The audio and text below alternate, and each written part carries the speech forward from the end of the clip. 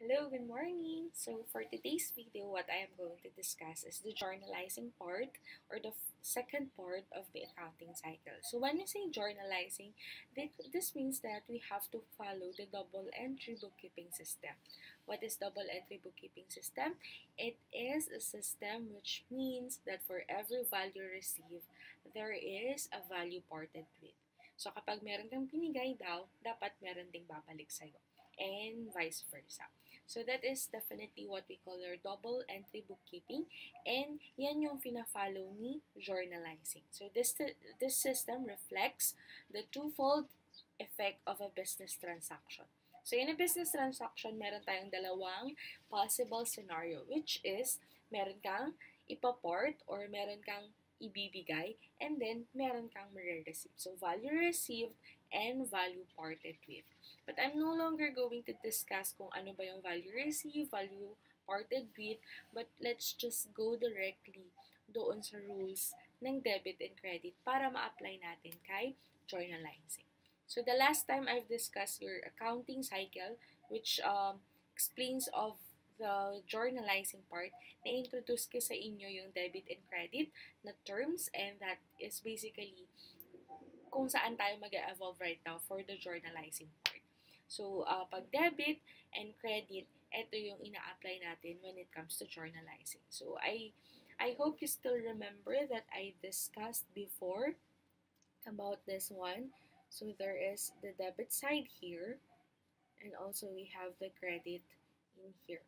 So, for example, ang ginagawa nating journal entry is naka-receive ka ng cash of 100,000, and this cash came from the service income.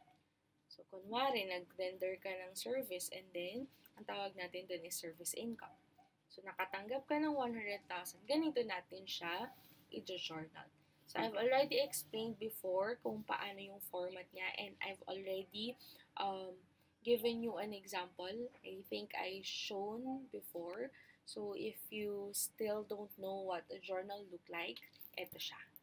Okay? So, yan yung journal, and ang journal, ginagamit niyan para mag-record ng mga transactions, ng business transactions of a business. It looks like a diary of the business for the transactions that are happening doon sa business from day 1 hanggang matapos yung taon na sinuserve nung journal entry na yan.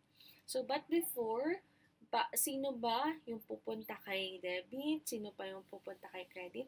Bago natin malaman yan, we have to know the rules of debit and credit. So, what are the rules of debits and credits?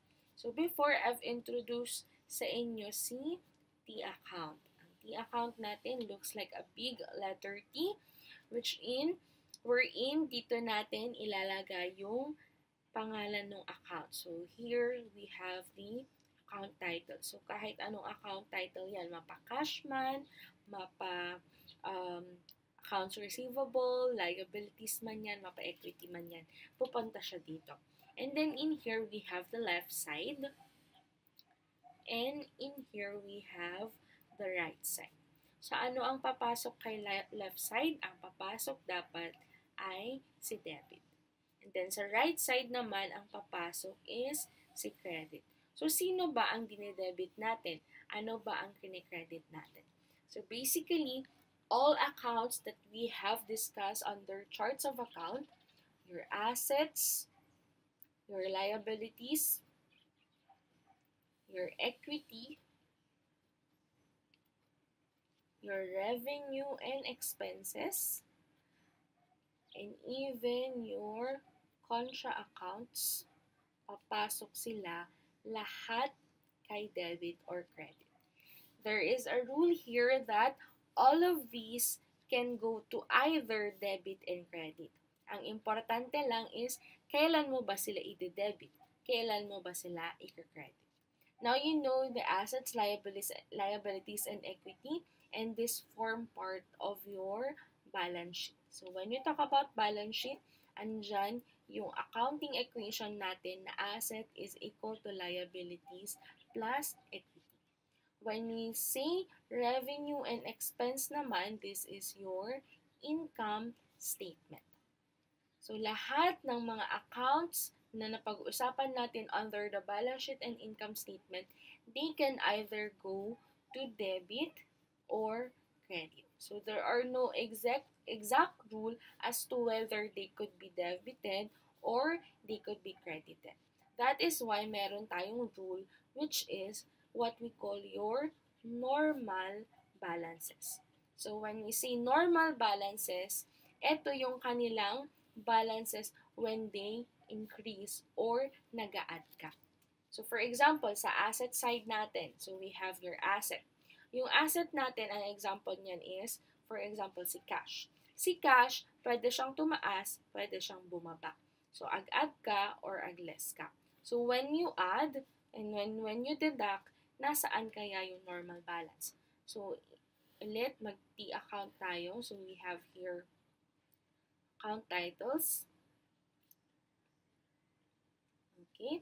So, si asset, for example, we have cash in here. Kailan ba mag-a-add yung cash or kailan ba siya tataas? Nung yung mato-baso na, papanan na, is it debit or credit? Nung bumababaso na, papanan na, is it debit or credit? According to the rules, ang normal balances when we talk about cash, nasa left side siya. Ang liabilities naman, ang normal balance niya is nasa right side. Okay? Ang equity natin, ang normal balance also, is on the right side. Sa revenue and expenses, kapag tumaas, ang normal balance is nasa right side. And ang expenses sa kabila. Okay, so we have that. Ang contra account, usually ang contra account lang natin is allowance for doubtful accounts and yung accumulated depreciation. Since these are contra asset account, meaning kontra siya sa asset, kaya baliktad siya. Dito siya sa kabila. So, contra asset accounts. So, eto yung mga normal balances natin. So, take note, when we talk about normal balances, ang pinag-uusapan natin is kailan ba mag-increase yung account na to. So, if it increases or nag-add ka doon sa account na yan, papasok siya doon sa normal balance. So, for example, kay asset, kay cash. Kapag tumaas siya, i-debit mo siya. Pero kapag bumaba siya, i-credit mo siya. Okay? So, papasok si cash sa debit side kapag tumaas yung value. Pero kapag bumaba yung value niya, papasok siya doon sa credit side.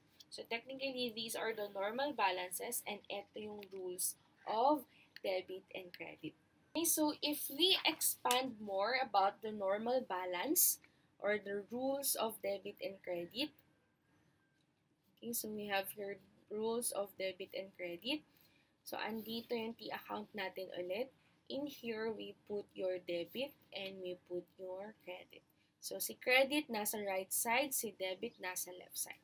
So, alam na natin na si asset nandito sa kabila, si liabilities to the other side, and also with your equity, revenue, and contra asset accounts. Okay? Sa other side, we have your expense. Okay. Ang asset naka-debit yan kapag nag-i-increase. Pero papasok siya kay credit kapag ang asset na yan nagdi-decrease. Si liabilities, naka-debit yan kapag nag-i-increase. Or naka-credit yan kapag nag-i-increase. Pero kapag bumaba yung liabilities natin,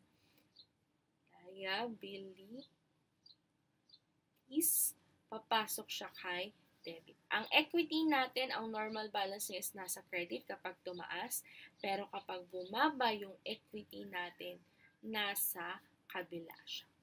Okay? Ang revenue natin, nandito sa kabila. So, it always increases. Ang expenses is part of the equity decreasing. That is why, andito si expense. Likewise with revenue. Sa revenue, nandito siya kasi part siya ng equity na nag-i-increase. So as with your investments, and kapag bumaba yung expense. Okay, so technically in here, tumataas sa expense. Okay, so decrease in equity kapag merong expense, kapag merong kang withdrawals, and also kapag bumaba yung revenue or income natin. So kung titignan natin ulit, yung normal balance dapat is always, yung normal balance is laging kung kailan tumataas yung account. So, ang normal balance natin always is yung asset nasa debit side, yung liabilities nasa credit side, yung equity nasa credit side. Also, revenue, credit side, yung expense nasa debit side, and also we have your contra asset accounts. Okay, so ito yung mga normal balances natin that we have to remember so that we can go directly with your journalizing. So kapag hindi nyo alam ang normal balances, you cannot go directly with journalizing. Kasi kailan mo ba siya i-debit? Kailan mo ba siya i-credit? You will not know that because hindi mo alam yung normal balance. Now, if you know your normal balance, for example, si asset, naka-debit dapat kapag tumataas siya. Ngayon, bumaba yung asset, nakita mong bumaba yung asset, ay mapanso na i-credit side. That is why you have to know whether the balance of that certain account is debit or credit for us to know kung saan sila papasok. So, for example, yung cash natin. Nakatanggap ka ng cash of 100,000. And this cash is a service income on your part kasi nakapag-render ka ng service sa kanila. So, how will you journalize this? Since naka-receive ka ng cash, yung cash natin, nag-increase siya ng asset. Alam natin na kapag nag-increase yung asset, nasa debit side. That is why you have to debit your cash of 100,000.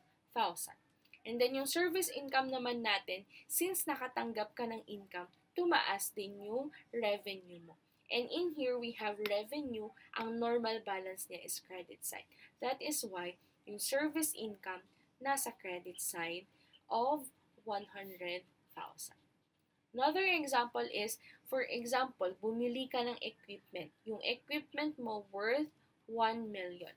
So, you've bought an equipment worth 1 million and nagbayad ka ng cash. Okay. Since nagbayad ka ng cash, bumaba yung cash mo. Therefore, kapag bumaba yung cash, alam natin na kapag bumaba siya, nasa baliktad na siya, which is your credit side. So, alam natin na i-debit na or i-credit natin yung cash worth 1 million. Na lagi nating tatandaan na ang journalizing is always meron siyang dalawang elements. That is why we follow your double entry bookkeeping system. Double entry meaning dalawa yung pumapasok, the value received and the value parted. Okay, so we have the value received and the value parted. That is why parate na yung journalizing natin is equivalent pareho yung dalawang side. Kung ano yung nasa debit side, ano yung nasa credit side, dapat equal yan. That is why doon sa una nating example, yung cash and service income, debit, 100,000 of cash, and credit service income, 100,000. So, pareho sila ng equal na 100,000. Now, in here, sa second example natin na equipment, bumili ng equipment ng cash. Okay, so sa credit side natin, alam natin papasok si cash of 1 million. Now, definitely, merong 1 million dito, pero ano yung ilalagay nating account title dyan? Since bumili ka ng equipment, yung equipment tumaas ang asset, papasok siya doon sa debit side. So, we will put here equipment since yun yung binili natin. Nag-increase si asset, nag-decrease si asset. That is why naka-debit si equipment, naka-credit si cash. Okay, another example. So, this is 1, 2, okay. Third example. For example, nagbigay ka ng salary sa mga employees mo. So sabi natin dun sa income statement na chart of accounts, kapag nagbibigay ka ng salary sa mga employee, ang tawag natin dun is salary expense. So for example, yung salary expense natin amounted to 100,000. Now, yung pinambayad natin ng salary expense is also cash. Nung nagbayad tayo ng cash for the salary, bumaba yung asset natin. That is why meron tayong i-credit na cash of 100,000. Na alam natin na dapat equal tong dalawa. That is why we also have here 100,000. And ano yung ilalagay natin dito? Okay, so since salary yung binayaran natin, it is an expense. And when we try to look at the normal balance, andito si expense. So kapag tumaas daw yung expense, naka-debit siya. That is why yung salary expense, ilalagay natin dito sa debit side. Kaya kapag nagbayad ka ng salary, ang journal entry natin is salary expense of 100,000 and credit of cash 100,000. That is your rules of debit and credit. Kailangan mo lang malaman yung normal balance for you to know whether to position it on the debit side or the credit side. So technically, ang kailangang intindihin is saan ba yung normal balance? Ano ko asset, ang normal balance niya is nasa debit side. Pag sinabi ko namang liabilities, ang normal balance niya is nasa credit side. When we talk about equity, ang normal balance niya is nasa credit side. When we talk about expenses, nasa debit side. When you know your normal balances, you can never go wrong with journalizing since alam mo na kung saan sila papasok. Okay, so in connection with this lecture, I am going to give a handout. And yung handout, meron siyang discussion about journalizing. And we also have illustrations on how we are going to journalize. But for our easy reference and illustration, I am going to discuss one problem and we will try to journalize it one by one so that you will know how to journalize it.